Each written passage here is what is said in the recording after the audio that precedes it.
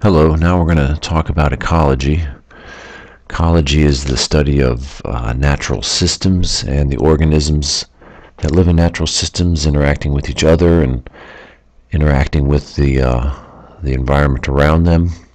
With population ecology, we're focusing on particular species that is occupying a particular space, and we can characterize a population by density or dispersion, how they're distributed across the landscape.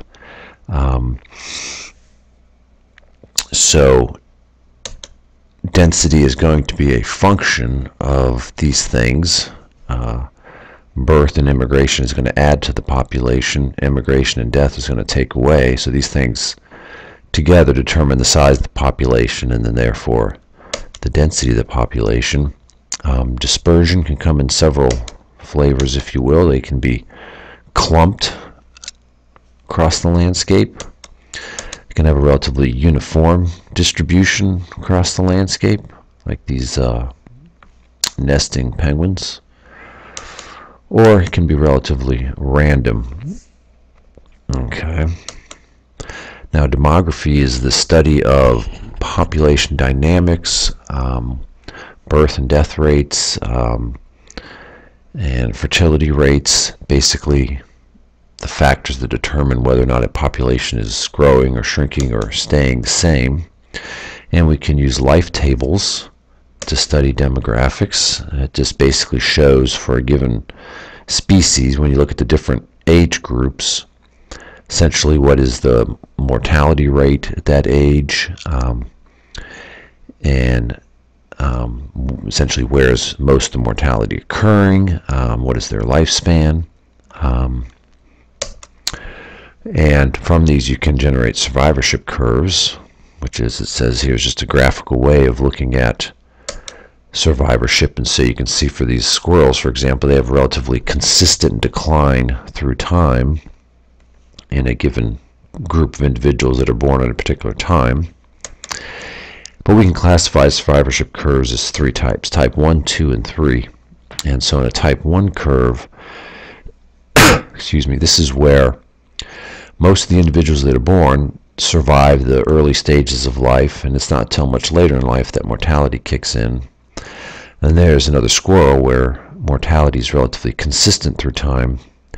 And then other types of species where there's lots of mortality early on, but then once they reach a certain age, they, usually survive. There's some generalizations we can make about these types of species. With a type 1, they'll be a type of species that generally has fewer offspring, but gives more parental care to those offspring, thus increasing their survivorship. Whereas with type 3, these will be organisms that tend to have lots of offspring with little or no parental care. and so therefore those offspring have low survivorship rates. Another component of demographics, reproduction. And so you can look at, again, different cohorts, different ages, and when reproduction is occurring. You can see the yearlings here, they don't reproduce at all, but then in the second year they start reproducing. And so they kind of reach a maximum size or maximum output at 4 to 5 years, and then it begins to decline. But fertility up until the last stages here.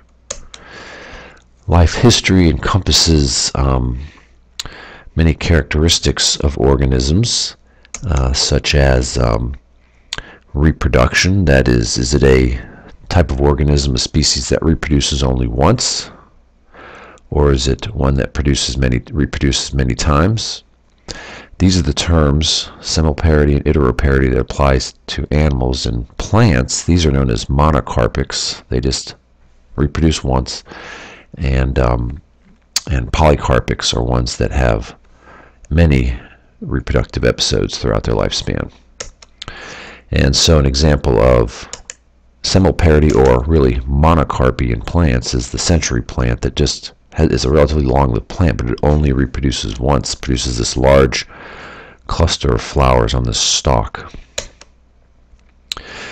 Okay, so whenever you look at reproduction in organisms, there's always trade-offs. The goal, of course, is to produce lots of offspring, but it takes effort to produce all those offspring, and then in some cases to take care of them.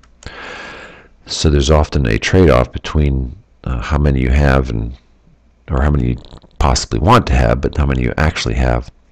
And so we see in this experiment with these birds, this is the normal brood size for the normal brood size. These are the percent surviving. Now when they experimentally enlarged the brood size for these birds, survivorship wasn't so good. When they reduced it, survivorship was a lot better, but again, you have fewer offspring fewer offspring that you're producing here. And in this situation over here, you have too many, so the trade-off is you kind of produce in the average size, and so survivorship isn't quite as high, but you have more offspring, and so it should average out. Okay, and so again, you can be a species that produce lots of seeds, for example, lots of offspring, or relatively few. Parental care is going to vary, again, as we've talked about. With smaller broods, you can give more parental care, and with larger, you can't give as many. All right, let's talk about population growth. Now, the simplest way to think about population growth is what's called the exponential model, or exponential increase. And here's our formula. And this formula simply says that for any given time period, the change in numbers in that given unit of time is a function of the reproductive output, or the reproduction rate, and the number of individuals that you have. And so this kind of growth will lead to what we call exponential growth. Again, you've got reproductive output, number of individuals, and it will give you this kind of curve, this J-shaped curve. When you have higher reproduction, it's a steeper curve and shoots up faster than when you have lower reproduction. That kind of makes sense.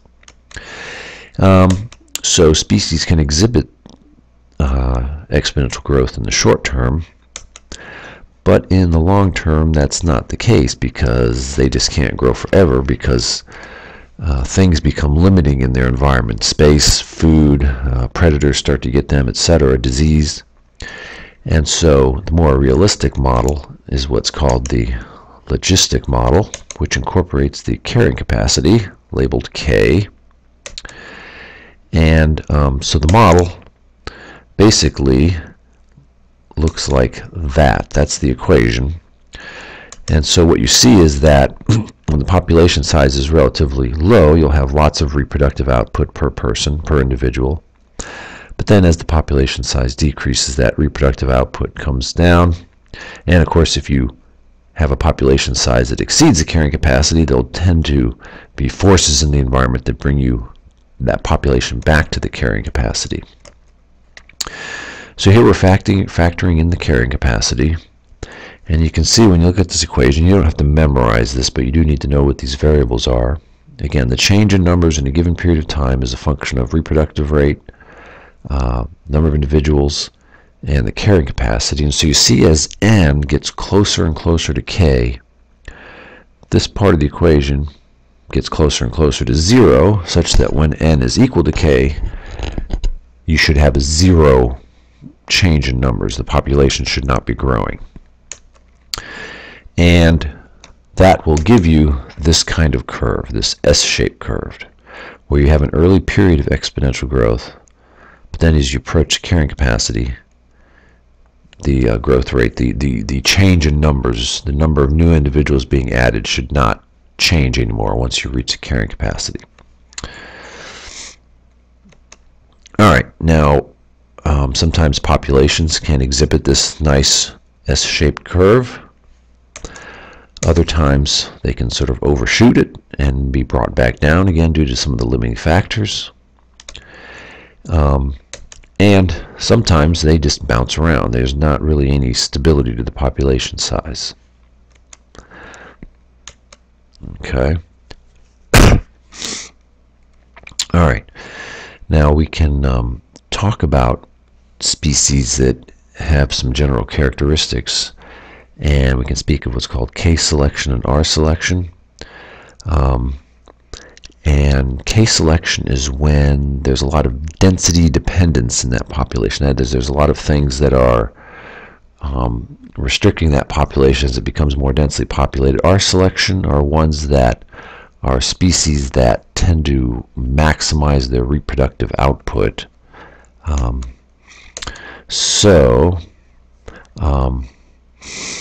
Let's just keep moving along here. I want to get past this one as well. Now look, this is a little interesting because it does show how these different curves. This one in the upper right, it says density independent death rate. So this is showing a death rate that doesn't change, but the birth rate does. And this one is showing a birth rate that doesn't change, but a death rate that does. And where the lines cross, you get your population density or population size. However, probably the more realistic way of looking at it is this way, in which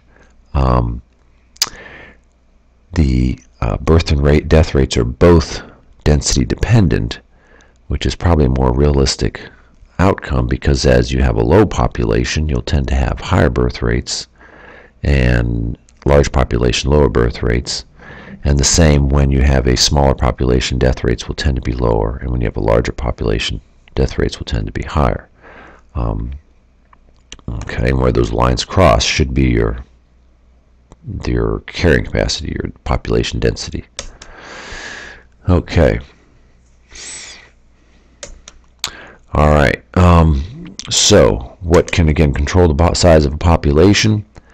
Lots of different things. Competition for resources. There's only so much food out there that's available. And as the population gets larger, then there's more competition for those resources. Space can be limited, and as the population gets larger, there's more competition for that space. Some animals are very territorial and like to mark their space, as this cheetah does. Okay.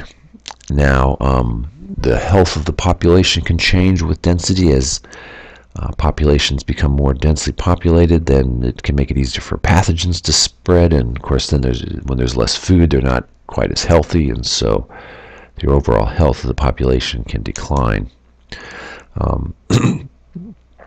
Predators, when you have a large population, predators can tend to focus on the particular prey more because there's lots of them, as compared to when there's relatively few of you. So that can play a role.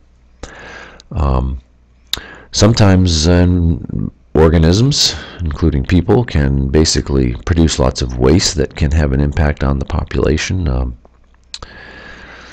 In the case of other animals, it would just be their bodily waste that can accumulate and become a problem. All right. Okay, so let's see. Let's just keep moving along here. Again, populations can jump around. They're not always necessarily stable. It can depend, again, on predators. It can depend on the food supply. Again, you can see here it's thought that this decline was due to predators, whereas this was due to a hard winter that basically knocked back their food supply, those moose. Okay. Of course, populations can be interconnected to each other, and so we refer to sort of a population of populations as a metapopulation. And there can be immigration between those populations. Now, a good example of a predator-prey cycle, which, let's see, I'm going to have to stop here because I'm almost out of time, but we will come back and talk about the snowshoe hare and the lynx in the next video.